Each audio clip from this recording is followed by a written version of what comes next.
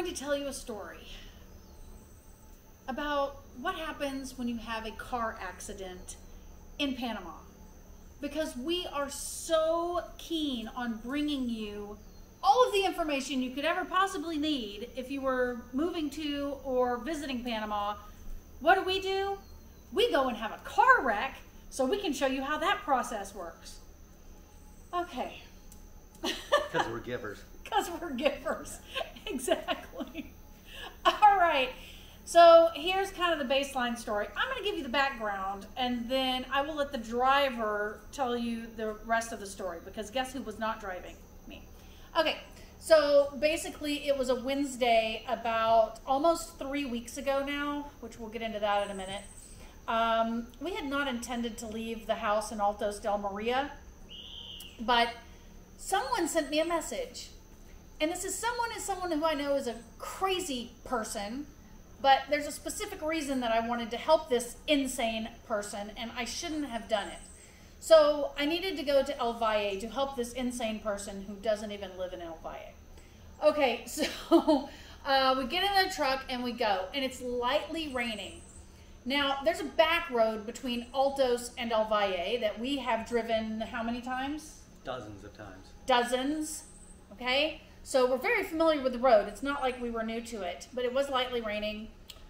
So we go bebopping into El Valle, and we get to this village called Mata Ahogado. And it's right before you get into El Valle. So Altos is up here kind of at the top of the mountain, and then you have to descend the mountain to get into El Valle. And Mata Ahogado is like right before you get into El Valle. Now, being the passenger, I was actually, at the moment that this happened, sending a WhatsApp message to our dear member on our Facebook group, Adela. Okay, so she's a Panamanian that I've become friends with through our Facebook group, which, speaking of which, if you want to see what kind of crazy, idiot kind of situations we get in that we can teach you how to get through them, you're going to want to subscribe, you're going to want to click notify, and if you have any questions, or want even more information, you only get me once a week here. You get me every day of the week on the I Go Panama Facebook group. That's where, as of now, almost 17,000 people are asking questions, answering questions about anything, everything Panama. All linked below. Anyway, so Adela is a member of the Facebook group that I've become friends with. She's Panamanian. We're driving through Mata Ahogado, and I'm curious, what does Mata Ahogado mean? I mean, Mata is like dead, kill, something like that, but I was trying to figure out what it was. I didn't realize Ahogado meant marry. Okay, so anyway, I literally hit send on that WhatsApp, and then this happens. So, as we pass through Mata Ahogado, we come out, and there's one more incline down the hill once you go into El Valle. And it's about a 6% incline, so I mean, it's really steep. And like, it's not heavy raining, but it's a steady rain coming down, so all the roads are wet. We are in our Hilux, and it is in 4-wheel drive. So we come past a bus stop around a left-hand turn, and we're doing maybe 20 kilometers an hour. You know, we're not racing through these hills. We're not a bus. You can't go fast anyway because there's so many potholes and blind curves, and the road is narrow. So as we come around the first left-hand turn, no problem. As I start to come around the next right-hand turn, which is a 90 degree, since we've been up there, what we noticed is right as you come around the corner, there is a wash that comes down, looks like during heavy rains and stuff like that, that runs debris across the road. So it actually washes right across. So as I'm turning to take to go into the right-hand curve, my front end completely loses traction, and we start sliding. I had started to put on the brakes, but the front end started to go, so I let off the front and tried to use the emergency brakes to hit the back to maybe straighten us out a little bit. But by that time, all 4 wheels had lost traction in the mud, and we were sliding down the hill.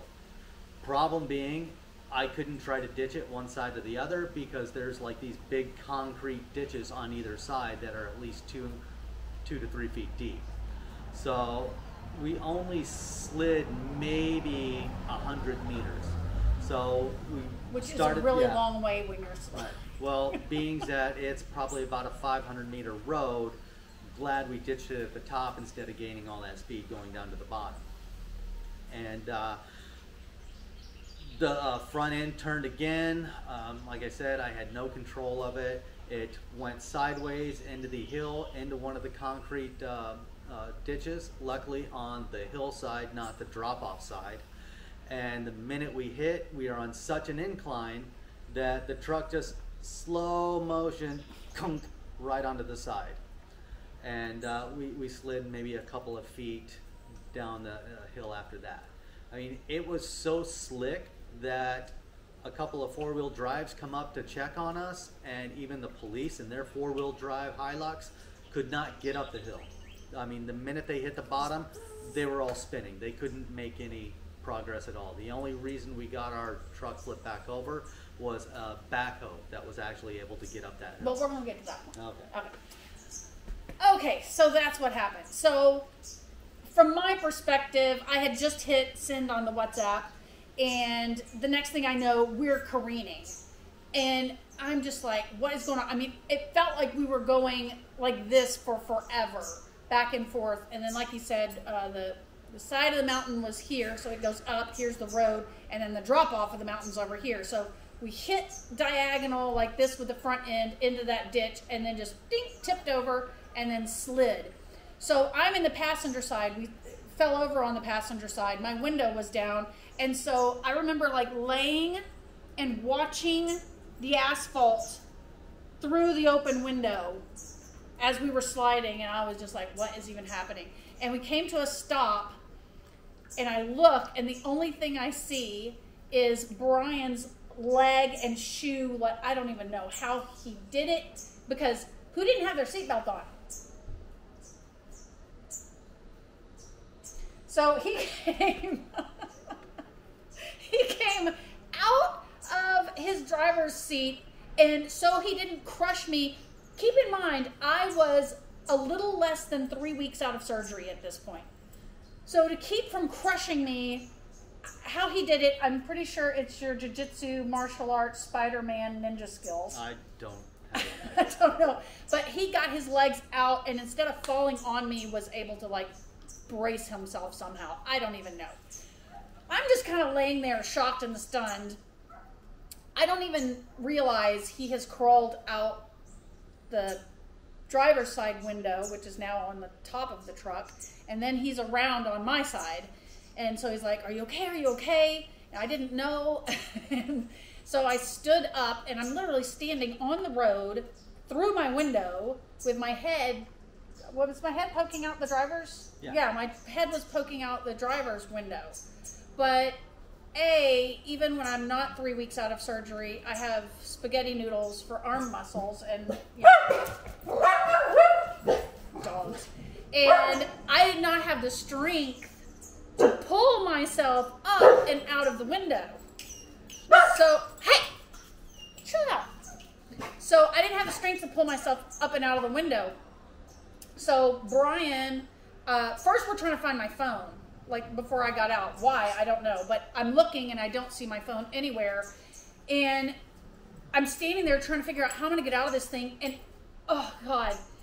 Because, again, we had a blind curve up above us on this hill that's slick.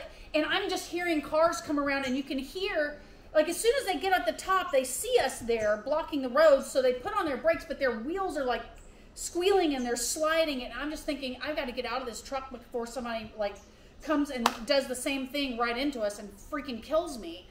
So a Panamanian came over, and the Panamanian and Brian, like, pulled me out of the truck.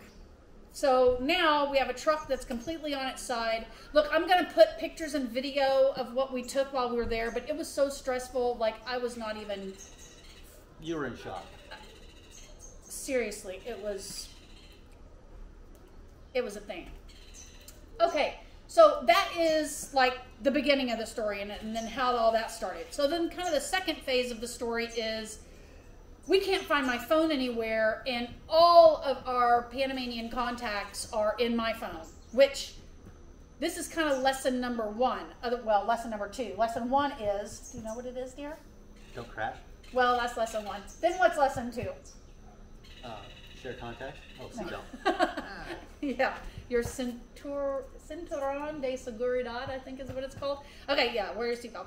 But then if you're traveling as a couple and you have like all your insurance contacts or whatever in somebody's phone, make sure you have those in both. Because our insurance girl and hero and savior in Panama is Estefany Morales. And I didn't have her number because I didn't have my phone. Stop it! Anybody want dogs? Okay, so this was a problem because we're kind of in the middle of nowhere and we need to get a hold of Estefany. So this is where the I Go Panama Facebook group comes in handy, people, because I went and I posted on the group, guys, we just had a wreck. I need somebody to contact Estefany and get her to WhatsApp Brian's number. Within 3 minutes, Estefany was WhatsApping me so we could take care of this. Stop it.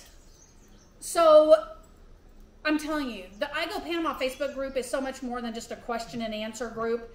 It's a support network. When you need help, you've got people all over the country. Like, so immediately I had Estefany's WhatsApping me so I could get everything taken care of.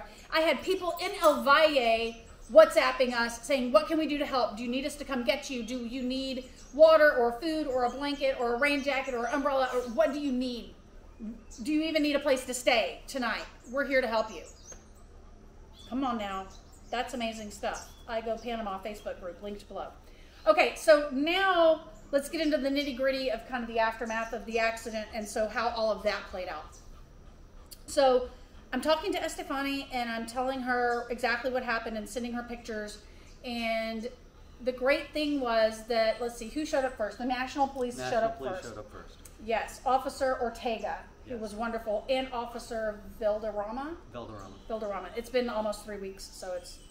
But, so they showed up first. Now, of course, a lot of Panamanians were stopping, asking if we were okay, and so the 2 national police showed up and kind of assessed the situation, made sure we were okay. Were really trying to get me to go to the doctor. The only thing that I really had was my shoulder had road rash because when the truck was dragging, I guess my shoulder was kind of out of the open window and kind of went across the asphalt. But other than that, I had some like neck soreness the next day, a little back thing, my knee kind of hurt a little bit, but and my side where I kind of got bruised a bit, but I was fine.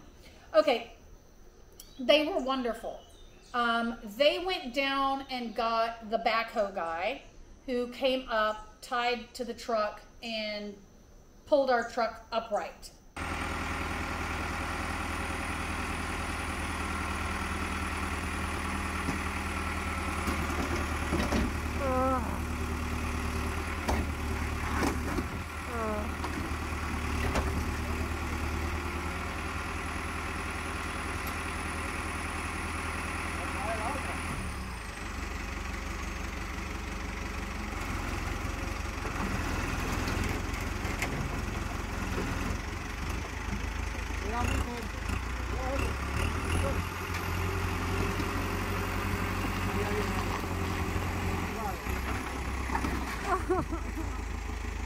Well, it's upright. So when they did that, one of the Panamanians that was on the downhill side says, hey, and so he's holding my phone. So what had happened to my phone was it had flown out of the window and was trapped between the road and the side of the truck. So that's why I couldn't find it. In perfect condition. Shout out Samsung Galaxy and Otterbox. Mm-hmm. If you want to actually promote on our website. Yeah, Samsung. Yeah. Call me. Okay, so so then at that point you get in the truck and...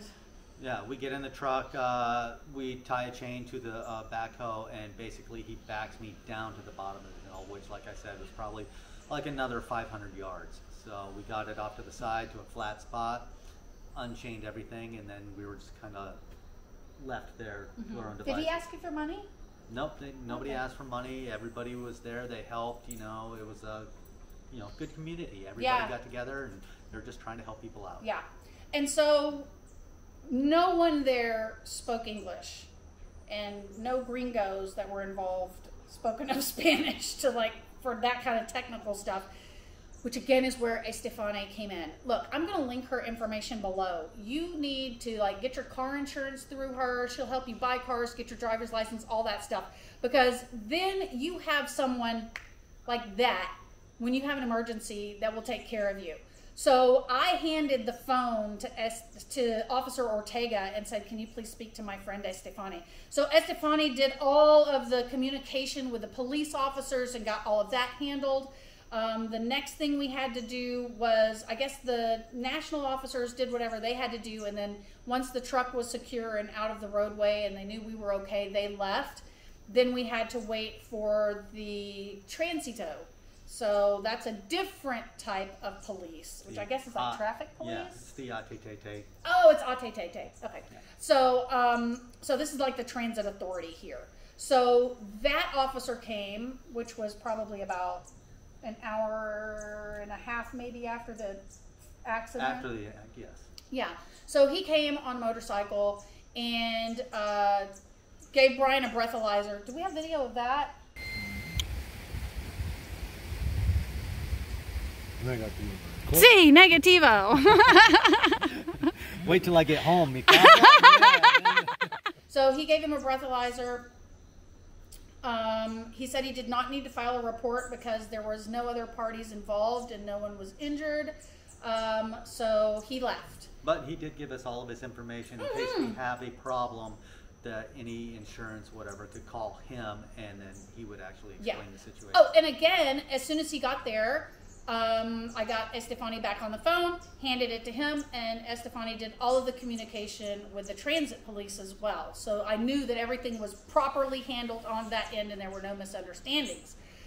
Okay, so now we're waiting for the tow truck, which we have had to have the truck towed before. We had a part breakdown several months ago and we knew that tow trucks can take a while. And so while we were waiting, an insurance lady showed up from Mapfree, which I was kind of shocked. I was shocked. I was in the middle of nowhere.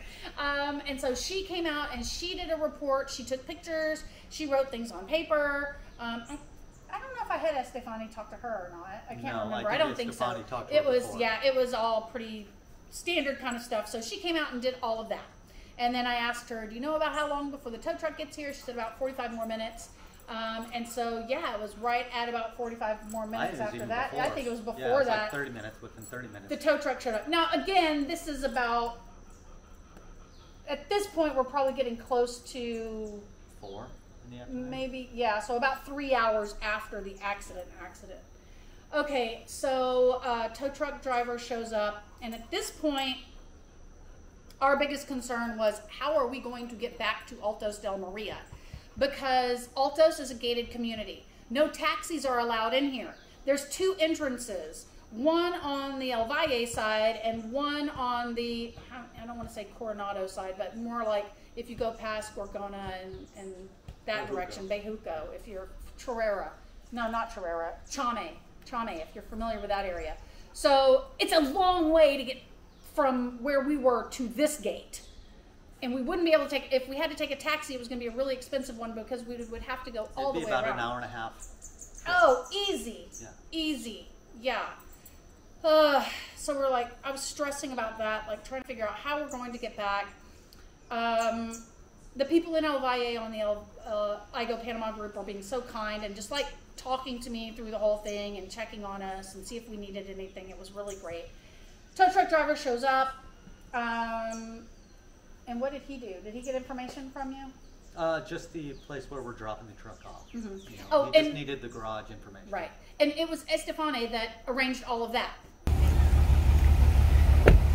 Okay, so the insurance lady came. I did not film that. So the insurance lady came. She took a ton of pictures, took a report, and then she left. And the tow truck just arrived. Hallelujah. So even in the middle of nowhere, you can get service. I mean, we had our wreck probably... what time did we leave the house, Brian? I don't know. We're lost. But it's probably about 3 hours since... Yeah, it's probably about 3 hours since we had our wreck, something like that. 2.5, yeah, about that. So, yeah, he's here. And next thing we have to do is figure out how to get back to Altos del Maria. Okay, so I didn't have to stress about it. Because, look, you're already in a situation where you are unbelievably stressed out. Then you're in a situation where you're unbelievably stressed out and have no idea how the system works. If I get in a wreck in the United States, I know exactly tick-tock, how things work. I have no idea how it works here. And you don't speak the language, making it 50,000 times more difficult. So Estefani, like, she deserves a halo and wings. She dealt with everything. Okay, so while they are loading the tow truck, speaking of angels with wings, this man comes driving by. He's going up the hill toward Altos, and he stops. And in perfect English says, "Do you guys need any help? Are you okay?" And wait, was that before? No, the tow truck was there. The tow truck was there. Okay. And I said, "Oh no, we're fine. We're just kind of wrapping everything up right now. We flipped our truck." And he's like, "Well, where did you need to go?" I said, "Well, we live in Altos." He says, "I live in Altos." I'm like, "Oh my God, are you kidding me?" He said, "I'll take you home." This is the point where I finally lost it. Even thinking about it now, it makes me emotional because, like, what are the chances? So anyway, the truck gets loaded up. The towman goes off with our truck. And, oh my God, this man was so kind. He loads us up in his car. He says, "Look, I have to stop by my house first to let my wife know why I'm late." Because where they're at in Altos, they have no phone signal. So yeah, they have no can't signal. even call her and let her know what's going on. Yeah, because they live on this side of Altos, and we're on this side of Altos right now by the other gate. So he would have to go all the way through. So we stop at his house. We meet his wife. We stay in their home for probably, what, an hour or so. Yeah. They give us a tour of their home. We're just having conversation. They give wine to Brian. I don't drink. I had water. The most lovely people. Like, that's the thing I always say about Panama. The people here are so kind and so generous and just so giving and open and friendly, and it's a breath of fresh air. It's really not like what I'm used to, coming from Los Angeles especially. So anyway, after we finished visiting with them, he put us in his car and drove us right to our door. No one asked us for any money, for anything that they did. No one wanted anything from us. Everyone that passed by was as helpful as they could be at whatever stage we were at. I mean, so all in all, it ended out good. I mean, neither of us were hurt. Everything was taken care of by Estefani. We were rescued by an angel, and who actually is Venezuelan. And he and his wife live here. And then that brings us to the next part, which is dealing with the insurance aftermath. And so we're about 3 weeks out right now, and we're still waiting to hear if they are going to repair the truck or total the truck. Fortunately, we have 2 vehicles, so we have another vehicle that we can use in the meantime. But if you want to know how all of this insurance stuff plays out, which is pretty important if you live here, make sure you subscribe, make sure you click notify, and make sure you join the I Go Panama Facebook group, because that video will be coming as soon as we get a resolution to all of this. All right. In Panama, so maybe next week, maybe 6 months. We don't know. No, Estefani says she thinks we should hear something by this coming week. So we'll see what happens. All right, so that is our story of having a serious car accident in Panama and how that whole process works out. I mean, to sum up, have your wreck, have your national police show up, have your transit police show up, have your insurance person show up, which is probably optional, and then have your tow truck driver show up. And if you're smart, you have Estefani Morales in your corner, who will take care of all of that for you while you sit on the side of the road and shake. Okay, so, all right, that's it for this week. We will see you next Friday, as long as Brian doesn't try to kill me again. What's the old country song? Keep it between the ditches? Yes, keep it between the ditches. It's a good idea. Yeah. Okay. All right, we'll see you next week.